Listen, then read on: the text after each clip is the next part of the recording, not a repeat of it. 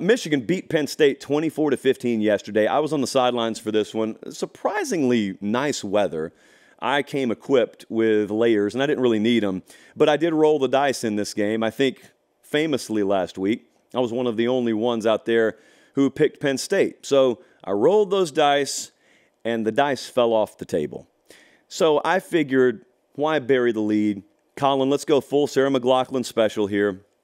I have in my hand a copy of the play sheet for Michigan. Michigan chose to end this game with the following play selection. Allow me to share.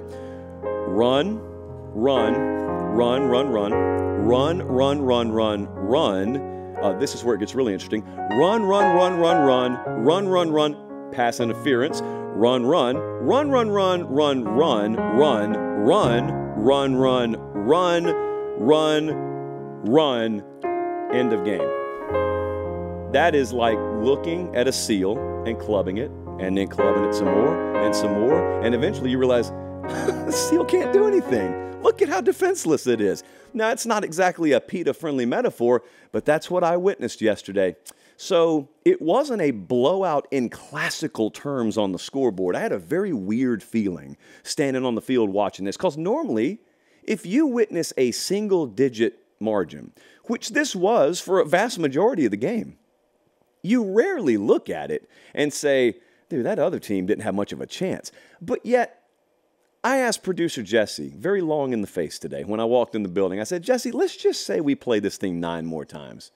How many of these games do you think Penn State wins? I got to be real with you guys. Just the feel that the game had, I don't think they would have won one. And I never say that. I never say that because I know how the margins are so thin in this sport. I know what Drew Aller not turning that ball over instead of turning it over. Like, I get that, but what I felt was Michigan had it in them to do whatever they needed to do. McCarthy threw the ball 8 times yesterday.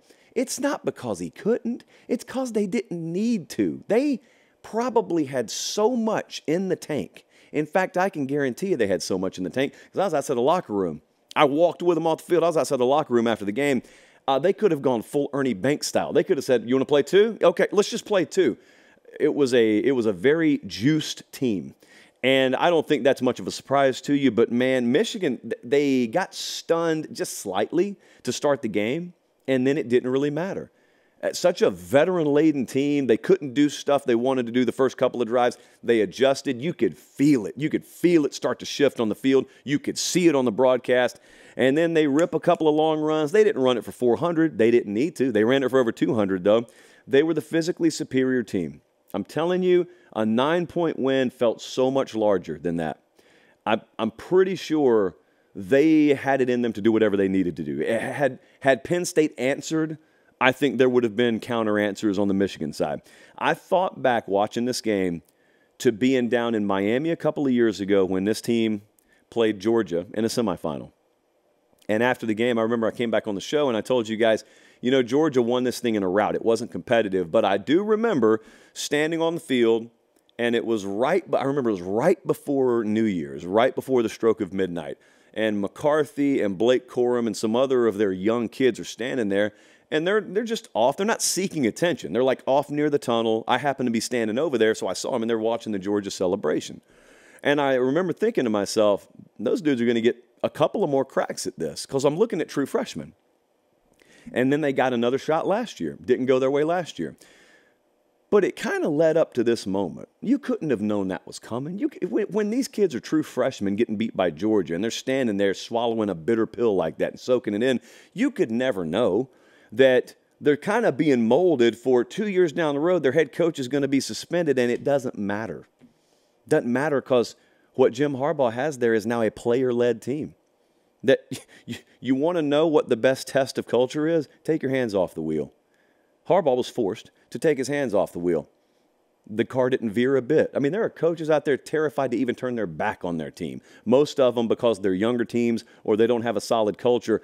Harbaugh gets forcibly removed from his team. Hands are off the wheel. That thing's on autopilot, but in the best of ways. They were as razor-focused as I've ever seen a team. They went in there and handled business, and then afterwards could have been a lot more demonstrative than they were. Sherwin Moore notwithstanding, obviously, on the postgame. cut an Attitude Era promo on Fox, I heard. I was standing there. I didn't know that some of that got out on live TV. But it's just all the good teams, the ones that are there in the end, they normally have that in common. They are player-led. You talk to coaches on those teams, and they'll tell you, all we kind of had to be was like the bumpers.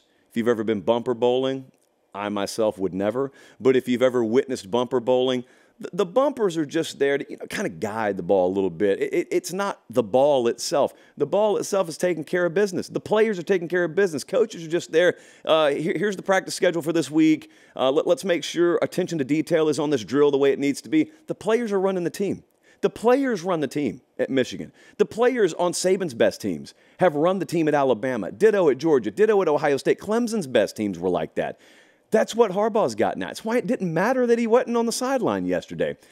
I'd be careful worshiping the box score on this game, too. Be careful because you're going to look at it. If you didn't know any better and you hadn't watched Michigan this year, you'd look at it and you'd say, this looks like a Service Academy box score. They threw the ball 8 times.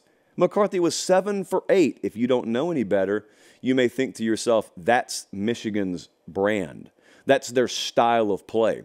They're 80% to the run. Well, of course they're not. They did that yesterday because they knew Penn State couldn't answer, because Penn State couldn't score. They couldn't move the ball. So there's no reason to insert risk or variance by putting the ball in the air when you don't have to. But if they do have to down the road, I think they can. I think McCarthy's capable of that. I think Roman Wilson and those guys, they're fully capable of that. Maybe not going for 350 or 400 through the air, but be very careful. There will be false conclusions drawn off this. And mark my words, down the road, couple of weeks, you'll be watching that game set up in Ann Arbor. Ohio State's coming to town, and folks they'll start saying, hey, we just got to shut him down on the ground. If we can force McCarthy to throw the ball on us, I like our chances. Remember, he didn't even throw the ball 10 times, or maybe they didn't trust him to throw the ball 10 times. They trust that dude to run that entire offense. They trust him implicitly.